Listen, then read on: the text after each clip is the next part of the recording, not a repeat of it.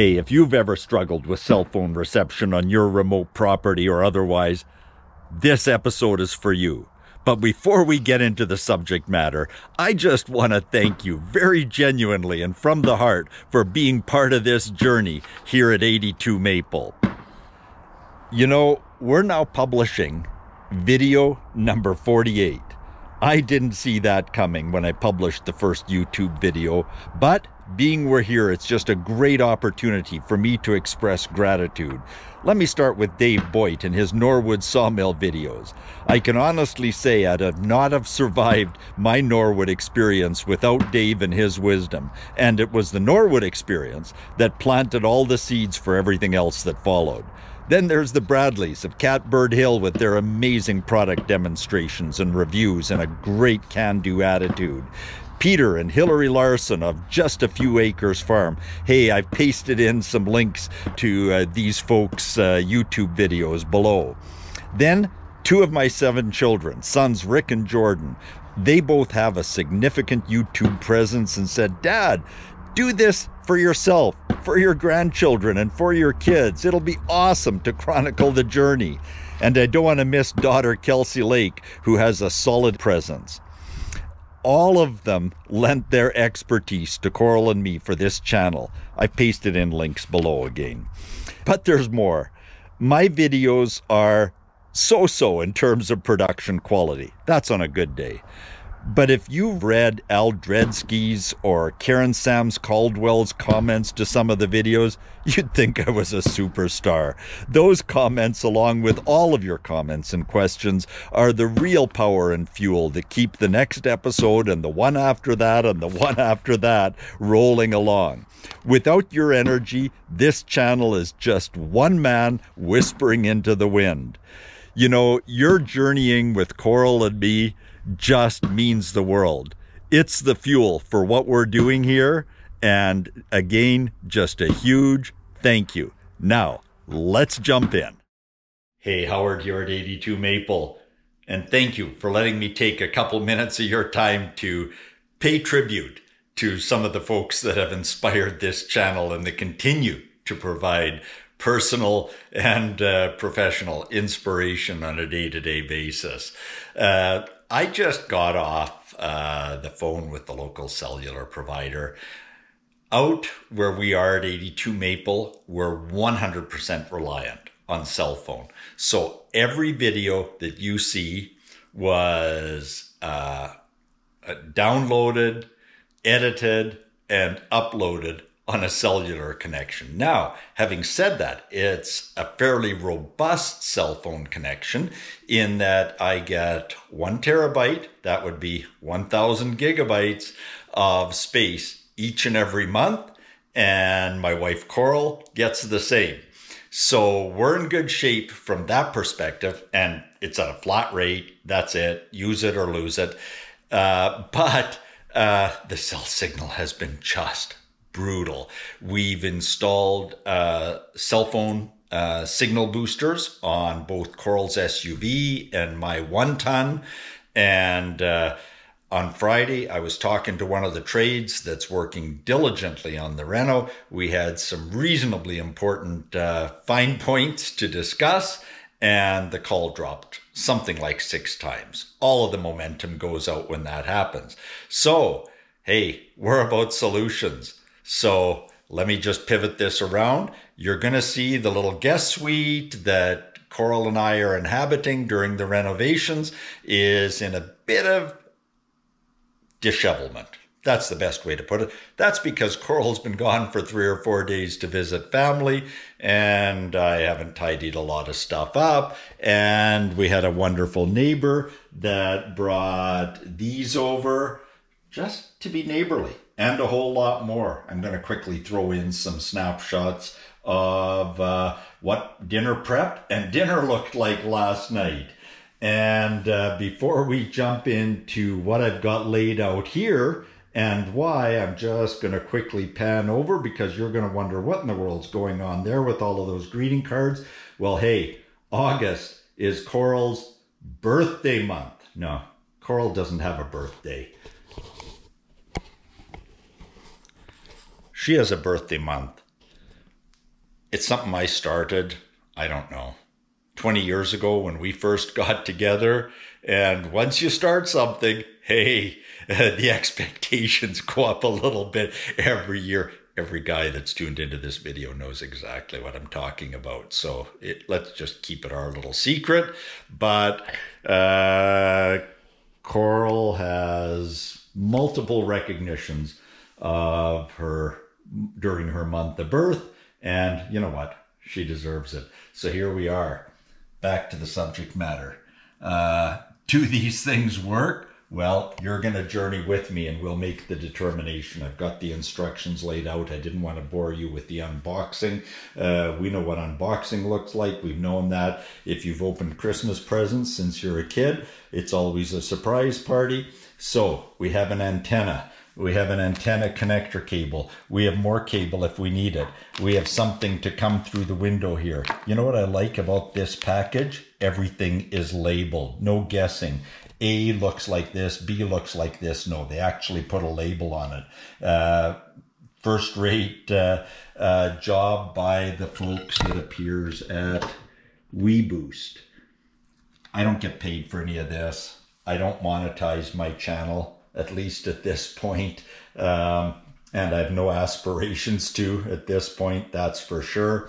So then we have all of this. We come in the window. We have the actual booster device. There's a little power supply. There's, you know, the usual. We've got some bits and pieces here. This is to attach cables that run along the wall. See what I mean?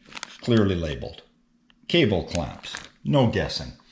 Then we have to make our way from said booster device to the actual indoor antenna, which is going to give us the support that we need. Along the way, we have to mount things, potentially, like the booster device, instead of just sitting it on a shelf. Well, they've got a handy dandy little mount here. Screw it to the wall, screw it to the wall. Slip that on, nice and easy. I've checked for fit and finish. It's immaculate.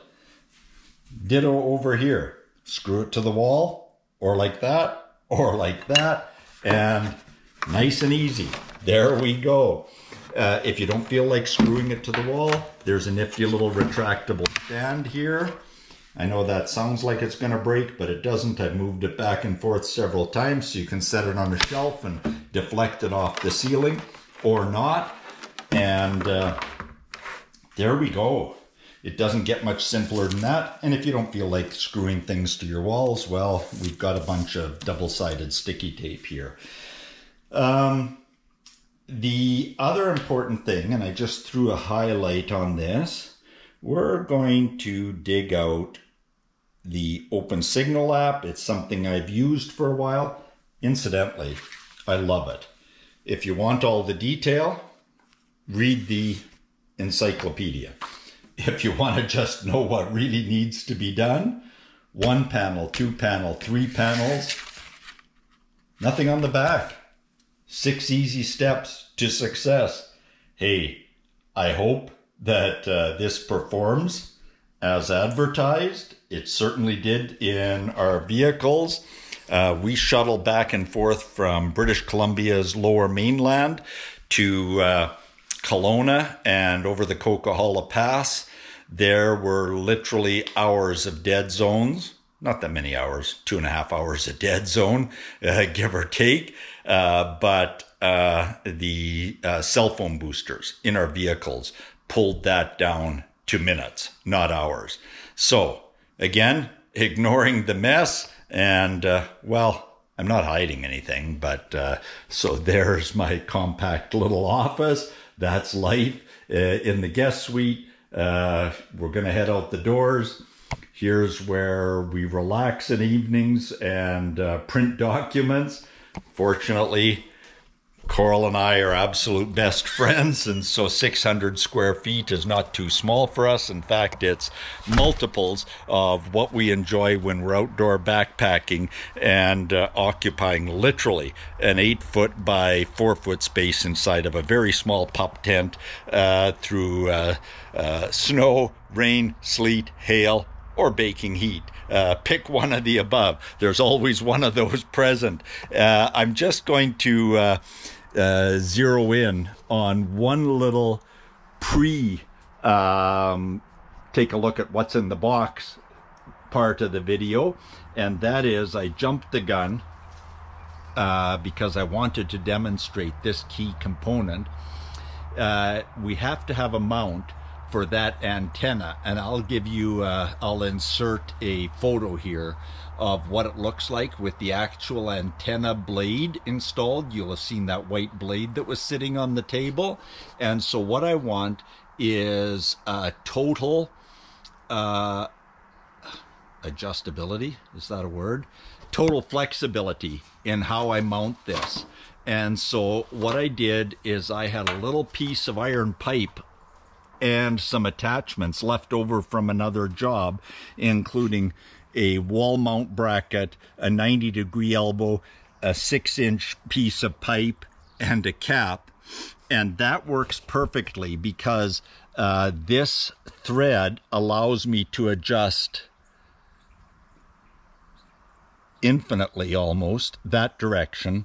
And this mount, I'm not going to turn it on the pipe right now because I've got it perfectly aligned. I used that little app that I just referenced, that I'd highlighted in the booklet, and I laid my iPhone right here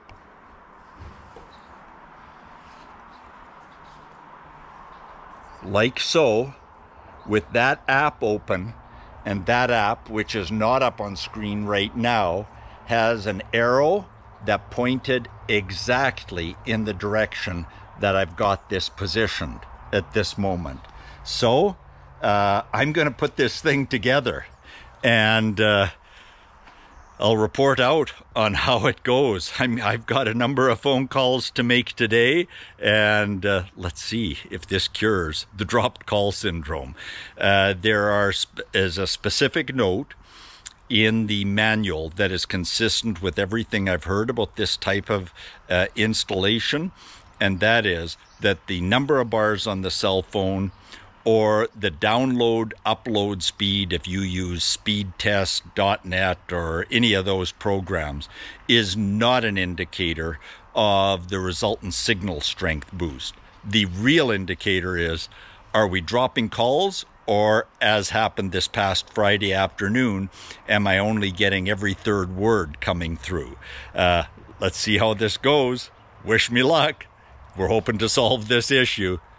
Talk soon. Okay, so the install is done, and you see an AirPod in my ear because I just made a test call to Coral Dawn, who is down in Oregon hanging with her sisters, and wow, the reception was vastly improved. So, just before we move forward, a note on that. Again, I think I mentioned this before, but the manual says don't look for the bars on the cell phone reception to increase, to move from 2 bars to 4 bars or anything like that. That's from the cell phone tower. And so the measure of whether this system works is the reception better? And again, we've been really struggling here, and depending on day, depending on cloud cover, there's a whole bunch of things that influence it, and that's a whole nother subject that I'm not going to get into. But it'll go from being okay where we live to hearing every third word. So let's go through what just took place. And here I'd shown you the mount before, and if there's anything that the folks at WeBoost provide, it is tons and tons of cable. I'm going to figure out a way to shorten the surplus, but again, we're starting at the very beginning. This thing is pointed directly at the cell tower, and we go da-doot, da-doot, da-doot, and we follow the bouncing ball, and there's a really ugly piece of white cord going along there, which we're going to paint and mask as best we can. But you know what? As much as we're into great aesthetics, at the end of the day, we got to live here. So now we're going to go inside and we'll see what took place, follow the journey. We're going through the side guest entrance door. One day there's going to be a beautiful hot tub just out through there, but that's still to come, and that's definitely not a 5-minute job. So the folks provided a really nice piece of flat cable, and there I went. I just went and shut the window, and it fits perfectly. I routed it in through there. Then we go upstairs, and I mounted the actual booster box on the wall. I had routed the power cable down through the cupboard to a power supply there.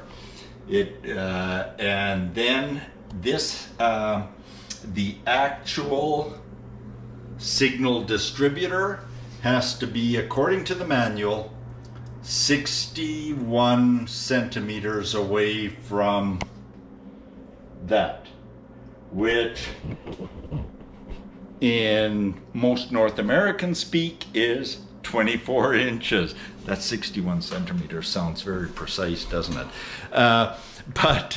Hey, just going down a rabbit hole for a minute. Those vases up there, yeah. Well, it's the month after Coral's birthday month right now, and so 2 of those 3 are going to be filled with flowers when she comes home on Wednesday. Here's the tools we used. So, a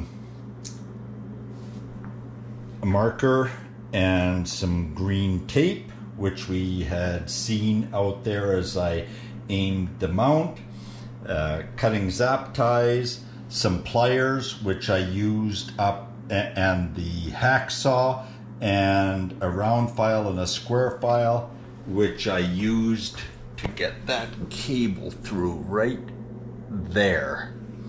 Okay, come back with me to the guest suite, and I needed a 5/8 inch bit to get the coax cable through the side of the cabinet, a 3/4 inch spade bit to get the power cable up through the cabinets, needed a Phillips screwdriver, or so I thought, thinking I was going to have to put in some wall anchors. Didn't need them. Instead was able to get by with some 2-inch number 10 Robertson screws. The nice folks at WeBoost provided more than an adequate number of cable mounts. Better to have more than less, and they were generous. A little male or female to female adapter. They had an extra one in there, some Velcro for cord control. I just used a number of these guys to control the cords up on top of the cabinets, as you've seen. And then I used some white zap straps outside, didn't need the black zap straps. A driver and a drill, and one of the most useful tools of all, that little Milwaukee portable vacuum cleaner. Makes a heck of a mess just punching 3 holes into the cabinets over there, bottom, top, and side. And man, if you don't have one of these in your bag of tricks, you know what? Put it on the Christmas list, put it on the birthday list, put it on the Father's or Mother's Day list, whatever the list. And a stud finder, which helped save me from using these guys. The rest is empty packaging. That stuff is all gone now. And when I was out in the shop just foraging for the tools that I would need, I came across the original vehicle cell signal booster kit that the units came from for Coral's SUV and my 1-ton, and they worked marvelously, which is what encouraged me to go back to WeBoost for a home cell signal booster, and I'm not disappointed. If I am, I'll let you know. You can check the comments below if at any point in the future my expectations dip below what's actually being delivered. Believe me, I'll be the very first to tell you. And the instructions were terrific.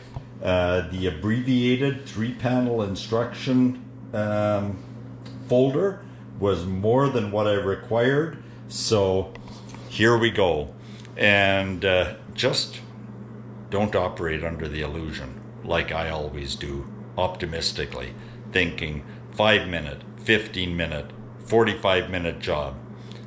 This involved fully probably 3 hours for me, and if it works, it's worth it, and it seems to be working.